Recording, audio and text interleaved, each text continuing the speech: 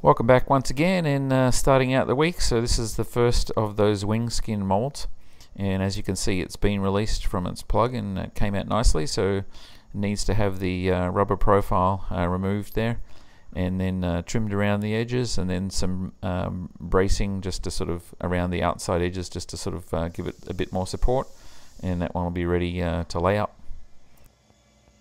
And here are those brackets for the gear mount positions for the landing gear, and you can see Jeff is just rough trimmed them now. They still need to have those flanges cut back a little bit further just to save some more weight, but they came out nicely, so another step closer towards having all the pieces so we can start bonding the fuselage together.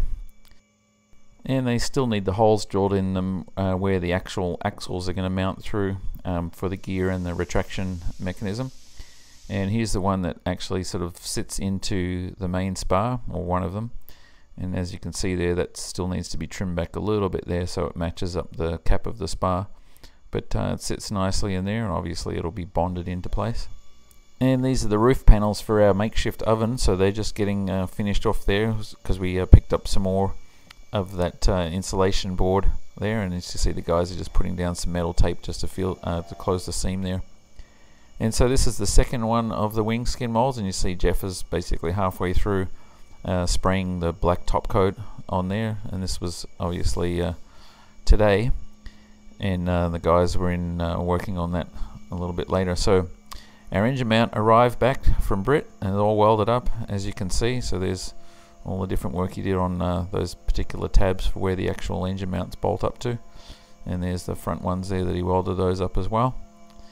And even you'll see here in a second there on the top, or what's really the front, he put little caps on those round tubes there that wasn't capped off originally when Mark did it. So it's looking really good. And just to give you an idea of how it's going to sit there, I had the guys hold it in place there with the firewall, and it's a little bit, they've got a little bit pushed further forward than what it's actually going to live, so it'll be coming back out a little bit there from where it is, but you get the idea. So firewall there and engine mount on there coming together,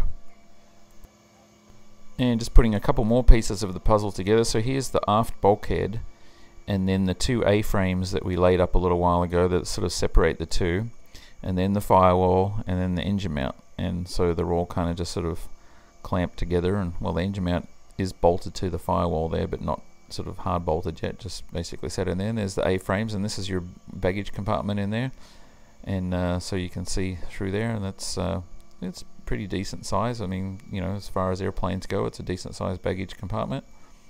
And this little channel area here that you're looking at right there, that's where the parachute box will live, so that will compromise some of your space in the baggage compartment if you choose to have the parachute, because it'll basically run down that back wall there. It's 8 by 11 and 33 inches tall.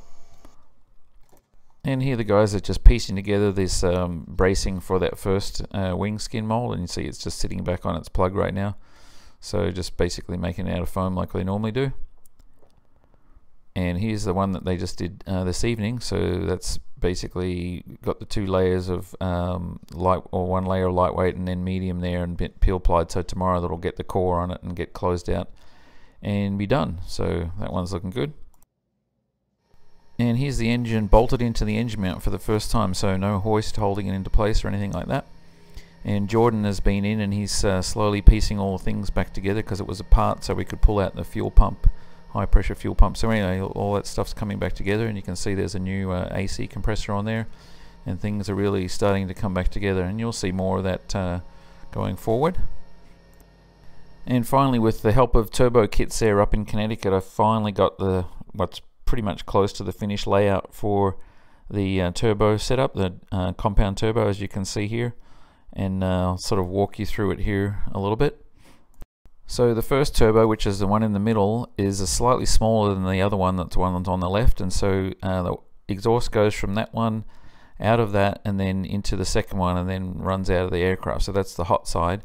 And then where you see the intake there on the right side, that basically feeds into the first turbo, and then out of that into the second turbo, and then that runs up through the intercooler, which is at the top of the picture, and then out of the intercooler, and then that'll run into the intake of the engine. So it's not very complicated, but getting it all to fit under our cowling and stuff was a little bit tricky, and there's only really one solution to this problem, and this is basically it. And compared to what we had before with the single turbo, this one is running internal wastegates on both of the turbos, so it eliminates all of that complicated wastegate plumbing, which is really nice, and adds a little bit more, I guess, difficulty in getting everything to line up, but overall it's a much cleaner solution. And with the turbos we've chosen, this setup should be capable somewhere between 320 and 375 horsepower, and we could probably get a little bit more out of it if we needed to, but obviously we don't want to stress the engine. Anyway, that's our update for the first half of this week, so thanks again for watching.